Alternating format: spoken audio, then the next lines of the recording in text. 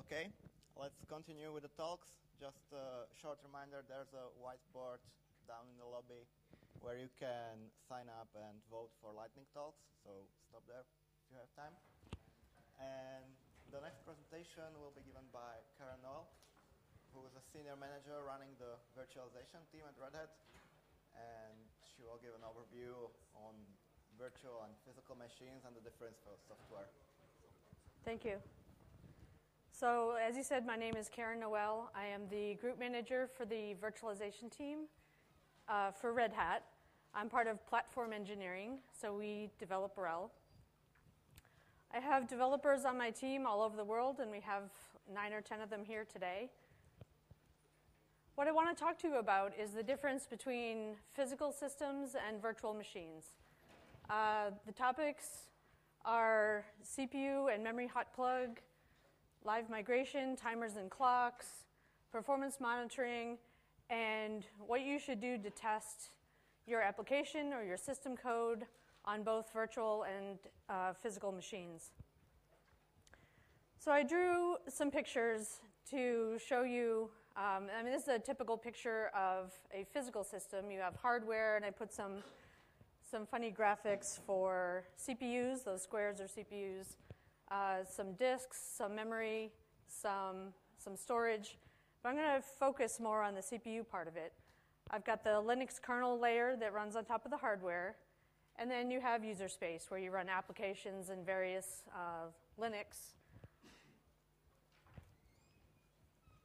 various other Linux processes that run in the background. So you add a layer onto that, and you have virtualization. The QEMU process is what we use to, is the application that runs the virtual machines. And that sits up on top of the kernel. It runs in user space. The Linux kernel has virtual memory subsystem, scheduler, I/O. What we add is the KVM module. I hope everybody knows that KVM is a module in the Linux kernel. And QEMU is the user space that runs the guest OS. Inside QEMU, you have monitor, I/O emulation, you have CPU emulation, and we create virtual hardware for the virtual machine. The guest OS runs inside QEMU, actually. And inside the guest OS is this separate layer. You have applications that run and also other Linux processes. And you also have the Linux kernel running inside the guest OS. I also drew libvirt in the picture, although I wanted to mention that my team in platform engineering does KVM in the kernel, we do QEMU, and we also do para-virtualized drivers that run in the guest, and the guest agent that runs in the guest. But libvirt and everything above that in the management stack is part of our cloud business. But we work very closely with the libvirt team. And in fact, all the examples I'll show you today use libvirt, and I'll show you the libvirt XML. Here I drew a couple of virtual machines running. So you have 2 QEMU processes running. I drew those blue circles to represent threads, or what the scheduler in the kernel would consider a task. Okay, so I drew those little circles that you have vCPU threads, you have I/O threads inside QEMU. Just a regular process running inside Linux.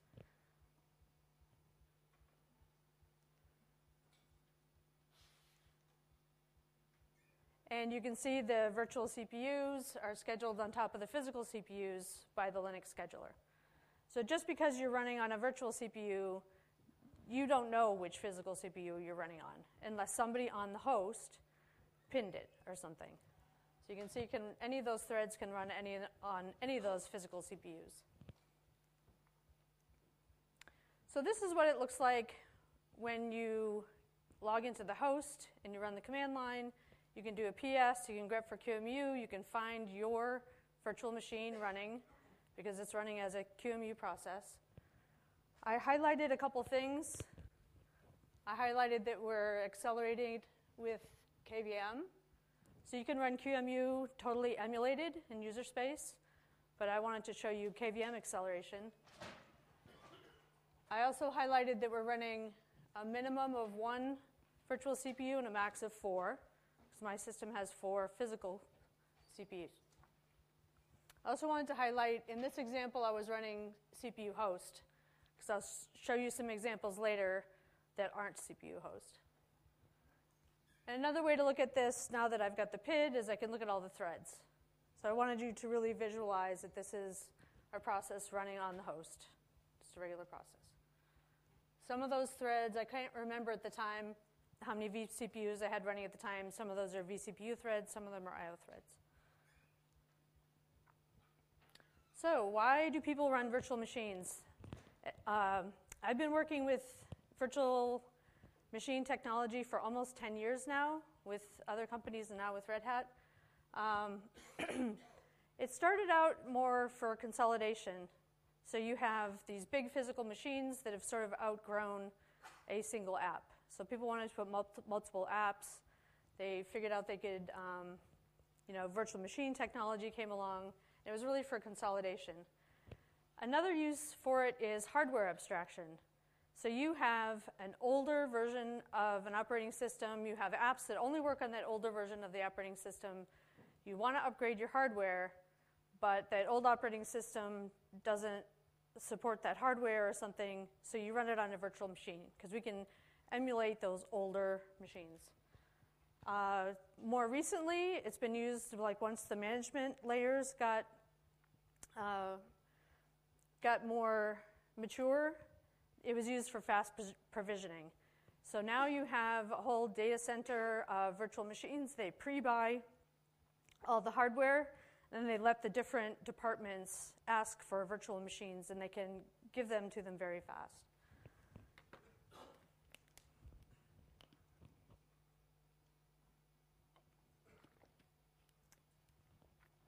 So another really cool thing about virtual machines is how flexible they are. When I first started working on virtual machines, I was a kernel developer. I was actually very annoyed at how slow a physical system reset took and how long it took to boot. Run it on a virtual machine, everything is really quick. You can do debug loops really fast. Also, a funny example here, I'll try to point out all the examples of things that are good and things that people have done wrong over the years that I've seen. So hopefully you guys don't make the same kind of mistakes. With the flexibility, the funny one here is a while ago, Linux took 5 CDs to install. Now, no physical machine has 5 CDs, so you have to keep ejecting the CD and putting the next one in. And that's, you have to babysit the thing. On a virtual machine, we just put 5 CD drives on a virtual machine and, pointed all the ISOs to those CD drives and just let it go. But you would never see a real physical machine that has 5 CD drives. It doesn't make sense. So that's an example of the flexibility. And now the most recent use of virtual machines is the cloud. And of course, the most popular hypervisor for OpenStack is KVM. Hope everybody knows that. We're also the core technology for REV, Red Hat Enterprise Virtualization. So anytime you hear somebody from Red Hat talking about virtualization, you know that's KVM. Open vSwitch also uses or communicates with KVM. Gluster Storage uses KVM. And there's plenty of other uses for virtual machines. People are inventing more things every day.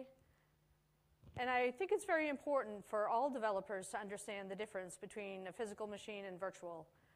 Whether you've been developing on physical machines like I had been, or you're used to working on virtual machines, there are some newer features that I'm going to talk about that maybe you haven't used before, but I want you to be ready for them, because I have experience either on physical hardware with these features and have seen examples of people misunderstanding or not being ready for these new features. So the first one is CPU and memory hot plug. This is a feature, it's built into the ACPI firmware. It started with the large physical machines, where to plug in a new CPU, the operator would actually insert a new CPU into the machine, and then ACPI would send a platform event to the OS. And then either OS did it automatically or an operator would type a command and the CPU would come online, and then you would start using it. To unplug a CPU, you have to set it offline so the operating system stops using it. Whoops. Then you call a method inside ACPI firmware to eject the CPU, and then an operator physically goes to the lab and takes it out. Now, how do you know which one to take out, and how do you make sure you're not taking the wrong one out? Well, there's usually a little flashing thing in the lab. So these are the commands to online a CPU and offline a CPU. It's simple sysfs. And this is actually what the guest agent does, and I'll show you that later. So in a virtual machine, how does CPU hot plug work? Well, it leverages all the years of experience on these really big machines where you can hot plug CPUs. So we leverage the ACPI design. So to in-plug a CPU, you start by something on the host system, and in my example, it's libvirt. It calls into QEMU and tells it to create all the structures that it needs for a new vCPU. Then, just like on the physical machine, ACPI sends an event to the OS. And then you can either do it manually, or you can have libvirt send a command to the guest agent to have the CPU go online, and it starts working. The point is you can do it all from the host. You don't need any manual intervention on the guest OS. To unplug a CPU, for now, you just turn it offline from within the guest. And you can do this through a libvirt command, sending a command to the guest agent. There's currently work being done upstream by one of the developers, Igor, to sort of finish this work.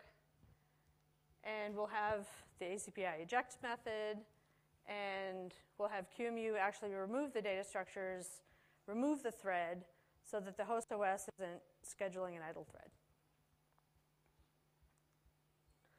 So I talked about the guest agent a little bit, so I wanted to show you the libvirt XML for this. And I didn't type all this myself. I had help from Virt Manager. So I set this up with Virt Manager, and then I dumped the XML. And what I wanted to point out to you is the fact that it's VirtIO serial, and it's just a port. It's just a serial port that it can communicate with the guest agent. And the guest agent ships with the operating systems. So I wanted to make sure I set this up correctly, so I did some first commands, this one being a ping. So this nice ping command, so I could see, oh, did I set it up right? Yep, the guest agent's there, everything's working. The next command is guest OS info, or guest info. And this tells me this version of the guest agent and all the commands that it supports. This is what libvirt uses to know what it can do with the guest agent. So some of the commands are get vCPUs and set vCPUs, and these are the ones that it uses for the hot plug.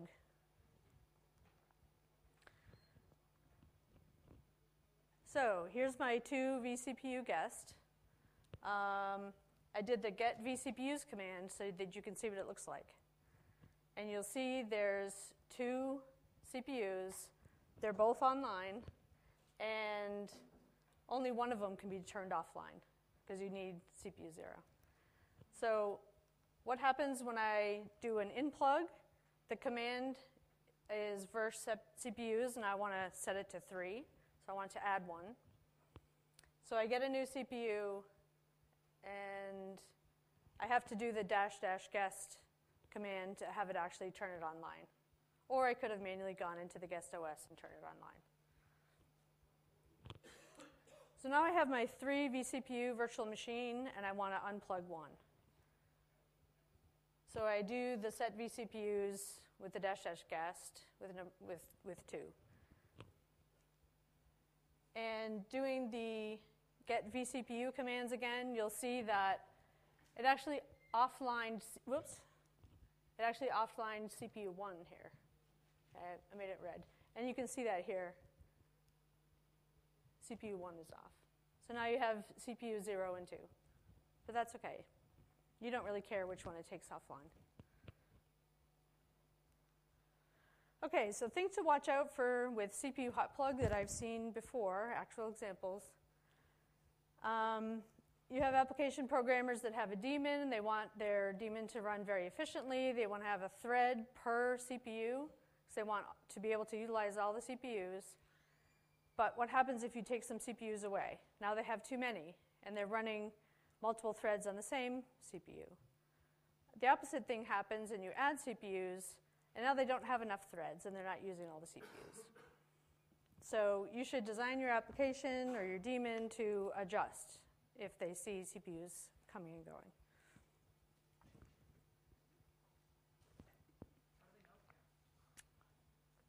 You can either get an event or you can poll.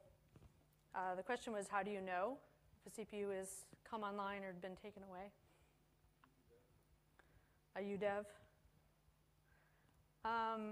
Another thing I've seen is applications that are licensed based on the number of CPUs or cores. And in a virtual machine, that just doesn't work very well. And I think pretty much people have gotten away from that by now because there's been so much support in all operating systems for CPU hot plug, at least the big ones. So the next topic is memory. What we have now is called memory ballooning. All the hypervisors, I think, support this. What it allows you to do is overcommit memory in the host on multiple CPU or multiple virtual machines without causing the host to swap. Because if you cause the host to swap, then your virtual machines start running really slowly. So what we do to the terminology is kind of hard to remember, but when you inflate the balloon driver that's running in the guest, it allocates memory from the guest, puts it in its balloon, so you think of the balloon inflating, but then it gives that memory back to the host. So that guest is actually using less physical memory. It's got this big empty balloon in it. Okay, and then the host can do whatever it wants to with that memory. It can give it to other guests, and that's the way the overcommitment works. And deflating is just the opposite. So one project we're working on upstream is called automatic memory ballooning. Right now, this is all manual, unless you write some scripts or you have some management tool, trying to load balance memory. So we're doing auto ballooning because the kernel in the guest and the host knows if it's sort of starved for memory resources. So we have things that actually look for memory pressure and will inflate the balloon or ask the host for memory so that it can get more in the guest. Yeah? How does it work currently? Because I can over-provision my KVM machine, KVM guest, in fact, to have more memory than is, So the question is, how does the over-provisioning work now? You have KSM, which will share pages that are the same, or it's just not using all its memory, so it's sitting there just unused, and therefore it's not being swapped. But if all your guests start using all their memory, they might start swapping. Unless if you're using some fancy management tool and it's controlling the ballooning. Because ballooning's been around for quite a while. Also, we have memory hot plug coming. So that will also leverage the ACPI firmware so that you can in-plug memory and remove memory. Now, the in-plug part of the memory is the most important part because you don't want to it's really hard to guess how much memory your guest is going to want. So it's much easier if you guess something reasonable, and then you're able to plug more memory in. The next topic is processor emulation. So this is my host system. Okay, I've got 4 CPUs, Sandy Bridge. It's actually this laptop right here.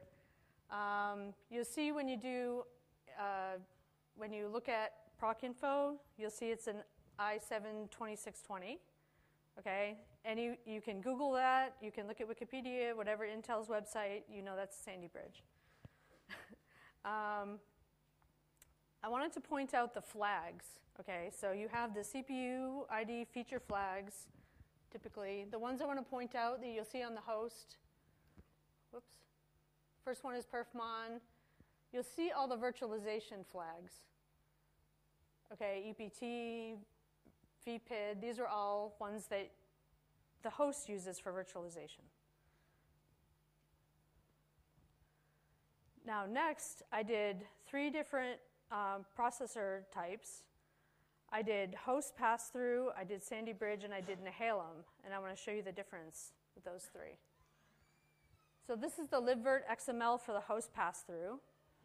Now there's been a lot of confusion about what host pass-through means.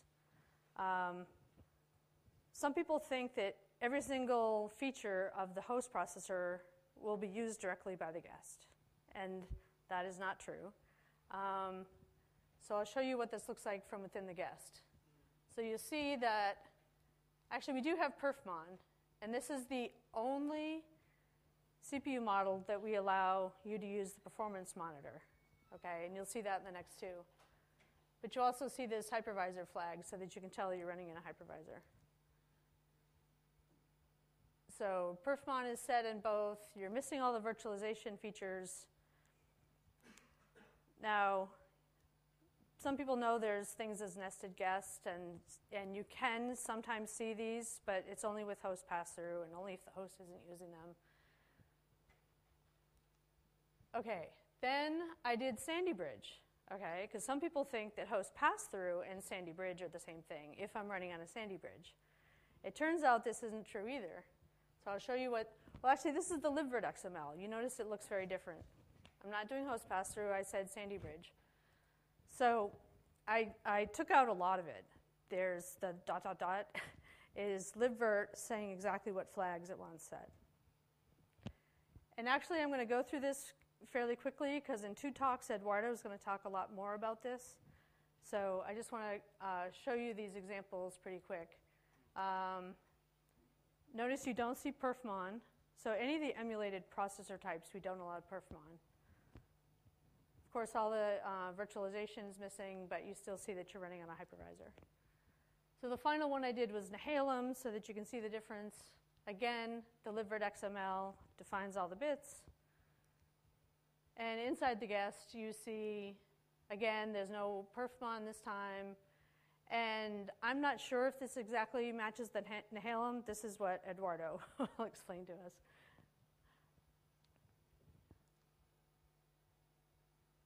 So the lessons here, like I said, don't assume that whatever processor model that you see, you're going to see all those CPU ID flags. Okay, use the proc CPU info to actually know which CPU ID features that you can use. And I think it's pretty straightforward. I think people pretty much understand this. I showed an example where the virtual machine has a different processor type than the host. But don't just assume, because you see that Nehalem model, that all the features of a Nehalem are going to be supported. Because it could be that QEMU doesn't emulate some of them yet. Okay, so be really careful. And so the one that I've seen people screw up on the most is the PMU. Because typically the PMU, and I'll show more about this later, PMU has been very processor model specific. So they don't look at the flags. And in fact, we had a kernel developer actually program a warning message as the system booted if it didn't see a PMU. It's like, wait a minute, try a virtual machine and you won't see a PMU. All right, the next big thing that's different about virtual machines from physical is live migration. I've never seen a physical machine live migrate. I've heard people think they can do it, but I want to show you some things that are different about virtual machines. This is also something that, even if you've been running virtual machines, you may not have shared storage, you may not have another system to actually migrate your virtual machine to, so you may have never seen it in action. Even if you're running in a cloud, you may not be running with shared storage. And only most recently we were able to migrate virtual machines with non-shared storage.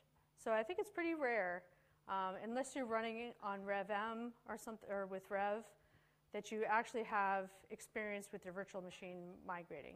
So I want to show you some things to watch out for and some of the latest developments. So this is a picture of my virtual machine again. This one has 2 vCPUs. When it starts to migrate, we create a new thread.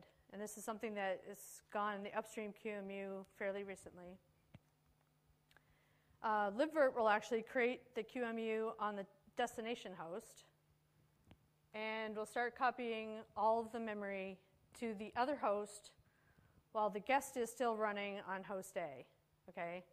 It copies all the memory, it tracks which pages have been written to and been dirtied, and then it starts copying all the dirty pages, and it does this over and over and over until QEMU decides that it can freeze the guest, copy the final dirty pages, all the metadata, including the MAC addresses for all your network cards, so that when it starts running on the target or the destination host, you can communicate with it and it can start running on the destination.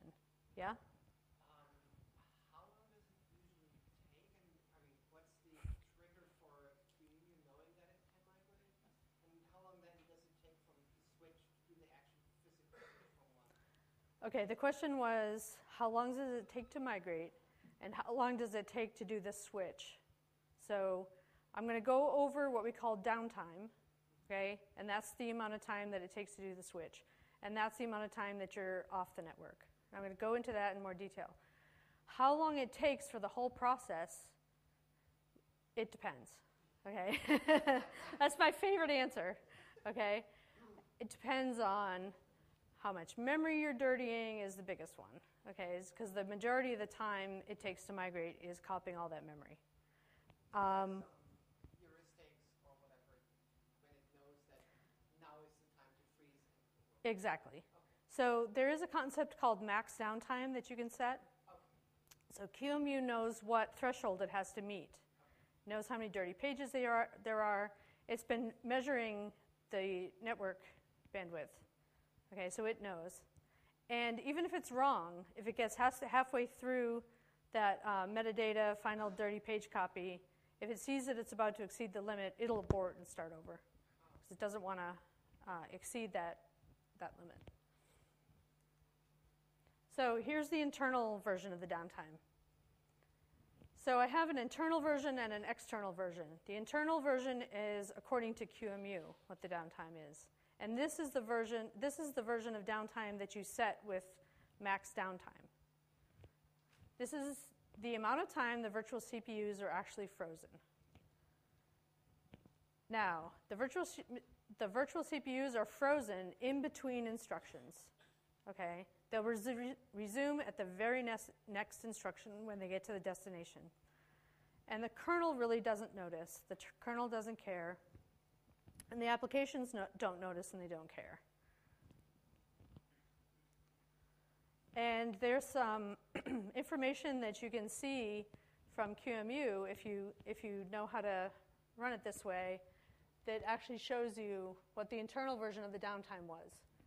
And this example was done for me by a partner, colleague. I think he had 8 virtual CPUs at the time. He was running, his job is really to run big workloads, run workloads that don't migrate because they don't converge. QEMU never discovers that it can freeze the CPUs. So this is kind of a worst case. And I'll also point out that we have this auto convergence feature turned on, and this is the guy that actually implemented the auto converge feature. So he wanted me to show it to you. So this is the external version of the downtime. This is what you'll see from another system doing a ping to your virtual machine. So this is sort of the generic way to look at the downtime, but if you're running an application and you really want to know, like say client server, you want to know how long it's going to take your client to do something with your server, you're better to measure it with your application-specific mechanism. But for our purposes, we just use ping for illustration. So the first phase of migration, we ping the system. It's very smooth. It takes less than a millisecond to ping. Everything is normal. and then we freeze. Okay, and in this case, the freeze was a little over 3 seconds, and that's what we call the downtime. And then we resume on the destination, and everything works fine. Okay, we're back to our normal ping times. Yeah? Yeah, because it's really long. I just took them out. That's because you had this. That's the 3 packages? Yes, that's what you missed. Okay. So I wanted to show you a version of this with the autoconverge turned on. And what we do, the first phase is normal. You have normal ping time. Then we have the throttling. Whoops. So you can see how wacky it gets during the throttling. But this is what it allowed it to converge. So then we have the downtime, and then we go to normal again. I'm told I have to speed up, so sorry, I'll do timers and clocks real quick. Okay, on physical hardware, you have a whole bunch of timers and clocks. You have real-time clock, the local APIC timer. Hopefully these are mostly familiar to people, ACPI timer. The last two are interesting, the TSC and the HPET, because they're different on virtual machines. So the way they look and work on virtual machines, RTC, local APIC timer, works fine. ACPI timer, when you get to TSC, there's where I'm going to start warning you, okay? Because the TSC, you can read it, okay? We don't even emulate it. You just read the actual TSC. But if you do a live migration to another host, like you're going to see a big jump, either forward or backward, and you're probably not going to like that. HPET is really slow. There's really no compensation for missed ticks. And if you think about what it means, high precision event timer, it's really not high precision on a virtual machine. There's no real reason to use it. I put 2 links up there for you. There's a really good white paper by VMware. The concepts are very much the same. And also a presentation from the KVM forum a couple years ago about timing that explains a lot of this. So I want to explain the KVM clock, which is our para-virtualized clock. But we also implemented Hyper-V's version of para-virtualized clocks. And this is for Windows guests. So basically, it's like Windows checks some bits, and it thinks it's running on Hyper-V. So it uses all its timer and clock mechanism. So I already said don't read the TSC directly, because the TSC frequency as well. You can migrate to a different host system that has a different frequency. So if you're reading the TSC and you think you can time something that way, it's not going to work once you migrate. In fact, KVM doesn't even emulate the platform info MSR with the TSC frequency. And I've seen this in 2 applications. It actually causes QEMU to die. So we let you know right away that you're doing something bad. So you really need to use KVM clock and use standard functions, because Linux underneath will use the KVM clock. And it has nanosecond accuracy. Another warning I'll give you is to use NTP in the guest. So with live migration, you have some downtime. Usually it's not as high as the 3-second that I showed you, but it will adjust the time, okay, because you do miss some time.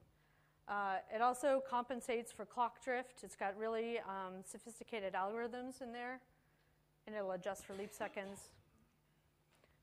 Some internals about KVM clock. So I was curious, am I using KVM clocks? I didn't even specify it, so that's how to tell if you're using KVM clock.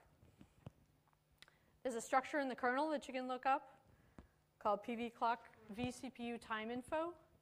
And I actually looked it up and talked to the developer who works on it to find out exactly how it works, and it's very complex. The fields in that structure, I didn't even want to show them to you because it's way too hard to explain. But basically, it keeps some fields so it knows the offsets, okay, from the TSC, either between 2 physical CPUs or between 2 hosts. And to compensate for the frequency, there's a couple more fields so that it can do the right calculation. It also keeps something called the version number, which, or the version field, which is actually the migration embedded in there is the migration count. And it actually compensates every time it migrates the virtual CPU to a different physical CPU. So it knows that. Most recently in the 3.7 kernel, we did an optimization, a vsyscall, so that normal Linux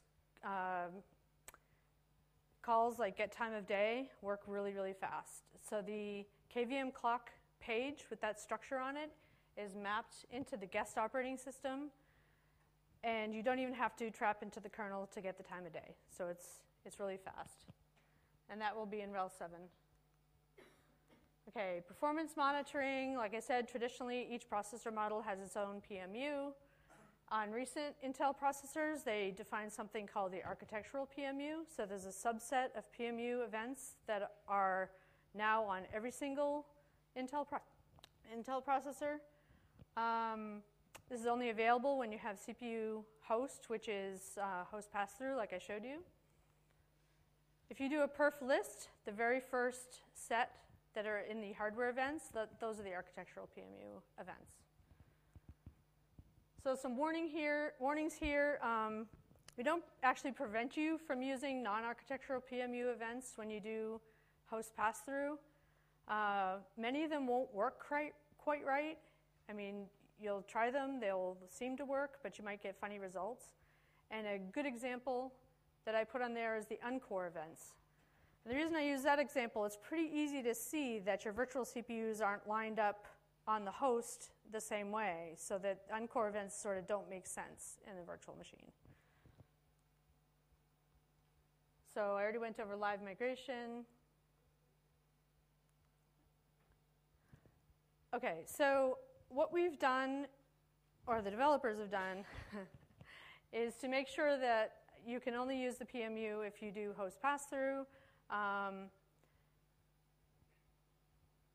libvirt will actually disallow live migration unless the processor type on the destination host is identical. So you can still do live migration. So if you're sticking to the architectural events and you do live migration, everything should be fine. Okay, so in conclusion, I want to talk a little bit about testing.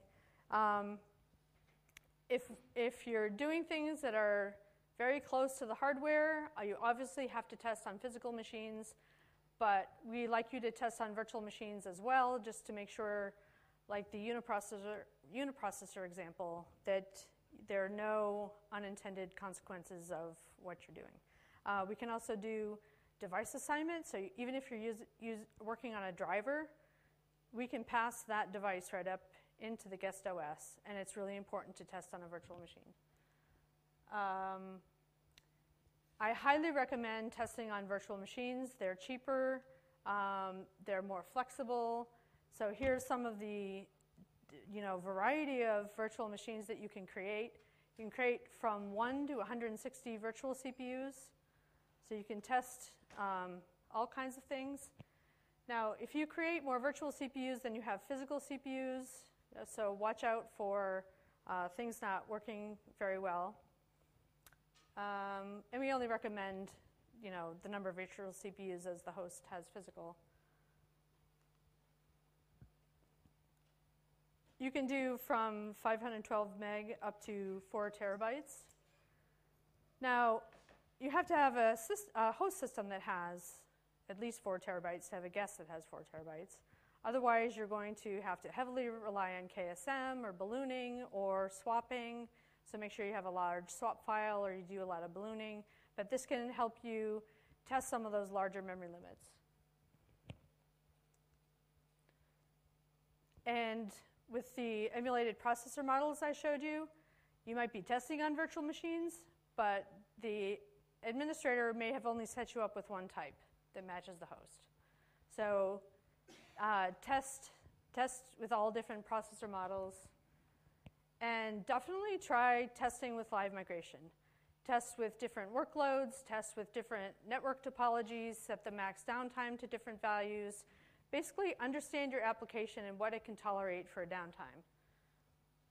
Because you're going to want to make those recommendations to your users so that they know what max downtime to set, say, in Rev or in OpenStack. And that's it. Do we have any time for questions, or am I done? Okay, no time for questions. I'll take questions outside, I guess, and we have 2 more talks in this room about KVM from 2 of the developers, and we also have a talk by another KVM developer in the slot after that, upstairs. Thank you.